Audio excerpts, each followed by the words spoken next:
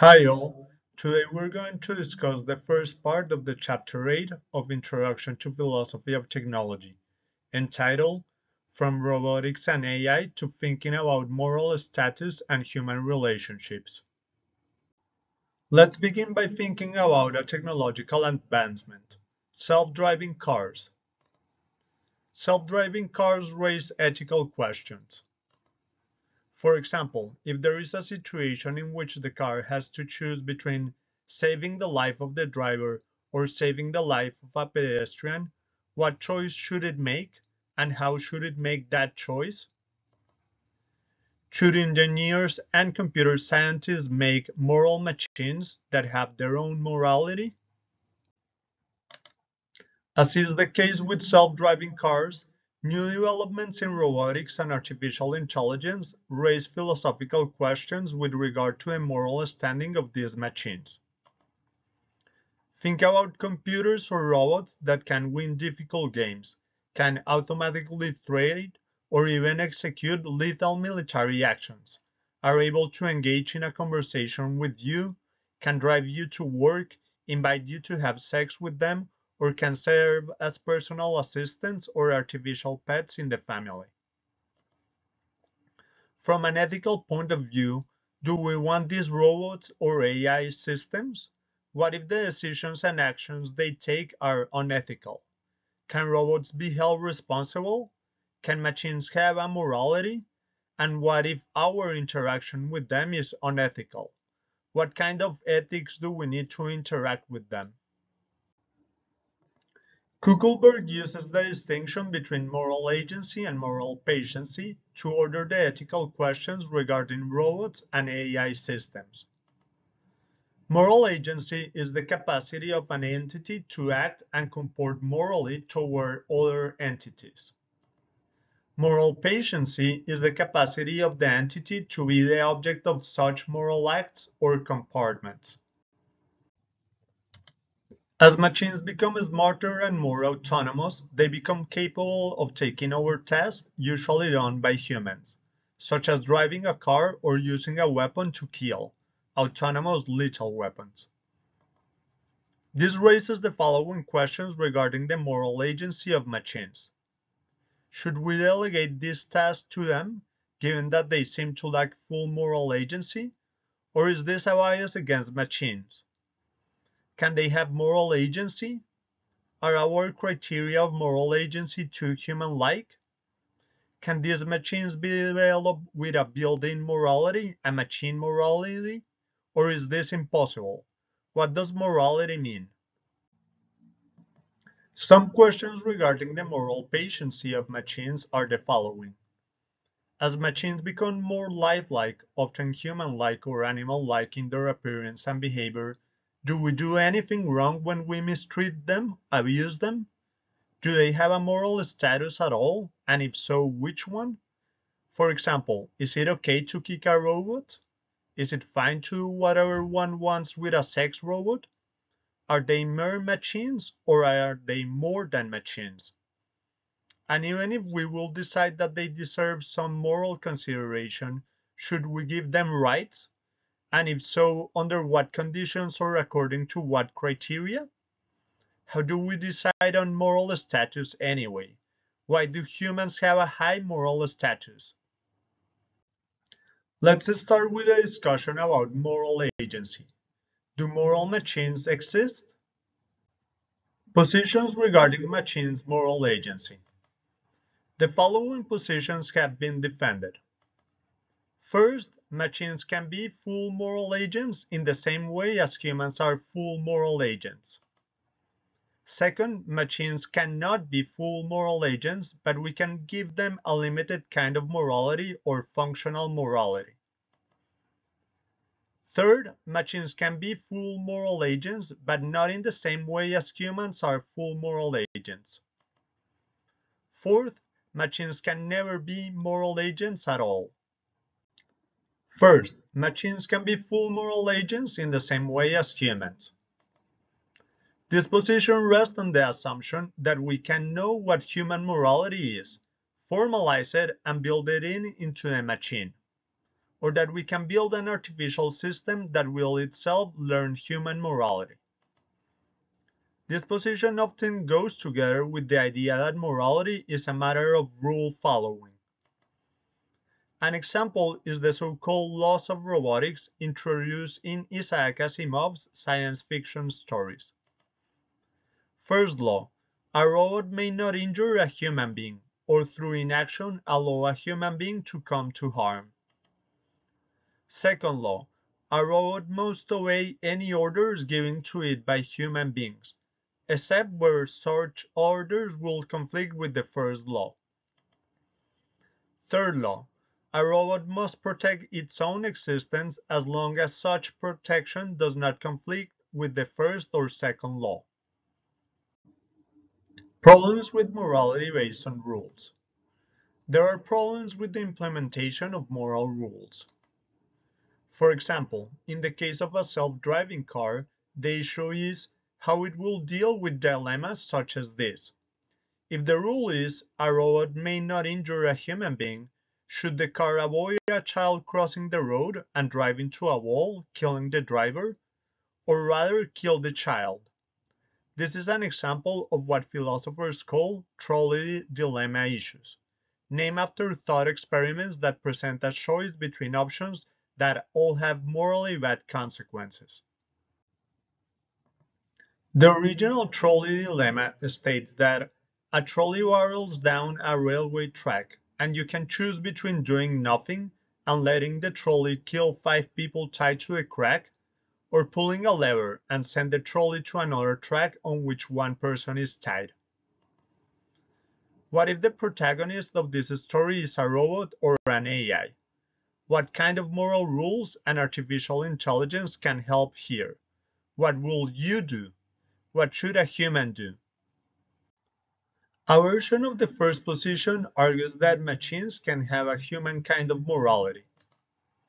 In contemporary robotics, there are researchers who try to build moral principles and moral reasoning into robots to deal with ethical problems. While they admit that morality cannot be reduced to a couple of simple rules, and that not all ethicists agree on everything, they claim that in principle it is possible to give machines a human kind of morality. Michael and Susan Anderson hold this position. They think that it is the ultimate aim of machine ethics to create what James Moore called explicit ethical agents. Perhaps not full ethical agents in the metaphysical sense, since machines lack consciousness, but they come close enough to how humans make ethical decisions. These authors assume that ethics can be made computable. We can give machines a set of principles. Given that for them ethics is a matter of rationality, Anderson and Anderson note that machines may even be superior when it comes to ethics, since human beings often get carried away by their emotions. There are several problems with this rationalistic approach. The main objection is that its assumptions about ethics and morality are fundamentally flawed. Ethics cannot and should not be reduced to following rules and principles, and is not entirely a matter of rationality, but also involves emotions and should involve emotions. The point is that even if a human being will be that kind of moral agent, they will not be a full moral agent at all. Taking into account work that sees emotions as indispensable for moral judgment, Coeckelbergh argues that when it comes to ethics, such rule-following robots will be psychopathic robots, which will be dangerous since they will lack full moral agency. The second position states that machines can have a functional morality but no full moral agency. This position tries to build ethical considerations into machines, but does not claim that this amounts to full moral agency. Wallach and Allen have argued that limited systems with some capacity to evaluate the ethical ramifications of their actions will soon be built. They call this functional morality. The machines have the capacity for assessing and responding to moral challenges. and some ethical sensitivity, but they are not full moral agents. The point is that it is still better to have systems like this than no built-in ethics at all. We need to build systems that can behave as ethically as possible. The third position advocates for a non-anthropocentric view of moral agency. The first and second position still hold on to the idea that ideally, morality needs to be human-like and start from human morality. An alternative response to a problem with regard to a gap between machine moral agency and human moral agency is to argue that one can and should use different criteria for moral agency. Floridi and Sanders have argued that moral agents do not necessarily have to exhibit free will, mental states, or responsibility. They focus on what they call a mindless morality. If we have a sufficiently interactive, autonomous, and adaptive entity, in other words, an agent, then moral agency depends on whether the agent is capable of morally qualifiable action. For example, according to this approach, a dog can be an agent playing a key role in a moral situation such as search and rescue, and is therefore a moral agent, even if it is not morally responsible. And a web bot can also be a moral agent if it correctly filters out many messages. Ethics, Floridi and Sanders argue, lies not exclusively within the human domain. They thus propose to analyze the behavior of entities in what they claim to be a non-anthropocentric way, and extend the class of agents and moral agents. Building on this account, John Solins has argued that it is not necessary for robots to have personhood to qualify as moral agents. Solins sees three requirements for full moral agency and even moral responsibility. First, autonomy. The robot is significantly autonomous from any programmers or operators. Second, intention. One can analyze or explain the robot's behavior only by ascribing some predisposition or intention to good or harm. Third, responsibility. The robot behaves in a way that shows an understanding of responsibility to some other moral agent. Problems with non-anthropocentric moral agency. Against the third position, it could be objected that these arguments confuse moral relevance of actions with moral agency. It is one thing to recognize that such animals and robots do morally relevant things. It is another to say that they therefore have moral agency, which, so this argument goes, only persons or humans can have. For example, Deborah Johnson has argued that computer systems can be moral entities but not moral agents. They are produced and used by humans, and while they have intentionality, this intentionality is always linked to those of humans, and they do not have moral agency of their own. That is impossible since they do not have mental states, and if they did, they do not have intendings to act, which arise from an agent's freedom. Ultimately, this debate seems to depend on whether one believes that moral agency is intrinsically connected to personhood or humanness. Now the discussion about moral patiency. Robots, or any other entity for that matter, can not only be seen as potentially doing something in a moral situation, they can be the agent, they can also be on the receiving end of such an action, they can be the patient. How should we morally respond to robots? The questions regarding the moral patiency of machines are especially relevant with regard to so-called social robotics, which aims at building social and interactive robots that live and work with humans in everyday contexts such as the household or the workplace. Such robots are intentionally designed to act in a human-like way, such that interacting with it is like interacting with another person. The starting point of this kind of investigation is the perhaps puzzling fact that many people respond to robots in ways that go beyond seeing the robot as a mere machine, They empathize with the robot, care about the robot, and care for the robot. Consider for instance the case of a robot dog called Spot. You can see it on the left of your screen. That was kicked by its designers to test its capabilities to stabilize itself. Some people reacted with moral disapproval or even indignation, exclaiming phrases such as, "Poor Spot! Seriously, Boston Dynamics, stop kicking those poor robots. What did they ever do to you?" Kicking a dog, even a robot dog, just seems wrong. How can we understand these intuitions and responses? How can we address this issue from a philosophical perspective? One way to start doing this is to ask the question concerning moral standing. There are again a number of positions available. First, robots have no moral standing. Our intuition and responses that suggest that the robot is more than a thing are entirely wrong. Robots are just machines, and we do not owe any moral consideration to them. Second, robots have a weak form of moral standing. We do not have direct duties to robots, but indirect duties. This is a Kantian argument. Or we should treat robots well if we want to be virtuous. This is a virtue ethics argument, and direct arguments for moral standing. Third, a strong version.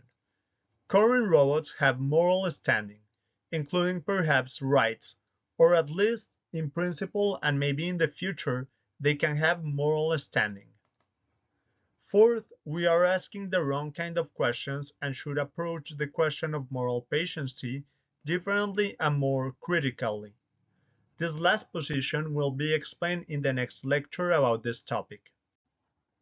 First, it is wrong to ascribe any moral standing to machines. Machines are things, not people. They are not moral patients in any sense. The difficulty with this position is that it neither explains nor justifies moral intuitions that there may be something wrong with, for example, torturing a robot. Second position, robots have a weak form of moral standing. An attempt to justify this intuition that there may be something wrong with mistreating a robot is offered by Kantian and virtue ethics arguments. Kant argued we have indirect duties towards animals, since mistreating them makes us unkind and hard towards humans. Kant wrote that the person who kills an animal damages the kindly and humane qualities in himself, which he ought to exercise in virtue of his duties to mankind. For a person who already displays such cruelty to animals is also no less hardened towards people. Now this argument can and has been applied to robots. As Darling has argued, its logic extends to robotic companions. If we treat robots in inhumane ways, we become inhumane persons. Coeckelbergh has constructed a similar argument based on virtue ethics. According to this argument, mistreating a robot is not morally wrong because of the robot being harmed, but because doing so repeatedly and habitually shapes the wrong kind of moral character. The problem then is not a violation of duty or morally bad consequences for the robot, but a problem of human character and virtue. Thus, treating robots well is a virtue, not doing so is a vice. The problem with this approach, however, is that the full load of moral concerns is on the humans, which those who defend at least some moral standing of robots find objectionable. Third position, robots have moral standing. What could be arguments for giving robots moral standing as patients? There are at least three possibilities. First, traditional arguments for moral standing. Second, non-anthropocentric argument. Third, social relational arguments. First, traditional arguments for moral patiency require that entities have sentience, personhood, consciousness, the ability to suffer, or other features we usually associate with humans as moral patients. If a robot were to have these features, we will have to give them high moral standing, similar to a moral standing we give to humans. A problem with this argument is that we can never be entirely sure if and what an entity experiences. Even the human case is not straightforward. Do we really know what is in the head of another person? The first approach just described is entirely anthropocentric.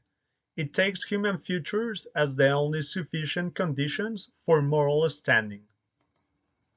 In response, one could construct a non-anthropocentric argument with a lower threshold and non-anthropocentric criteria that can be measured, such as autonomy and interactivity. One could give some degree of moral patiency to machines. One could argue that now or in the future we may recognize some robots as having a specific degree of moral patiency which is likely to be lower than that of humans. Thank you for watching. That was all for today. I will post tomorrow the second part of this lecture about ethics of robotics and ethics of AI. Have a good day.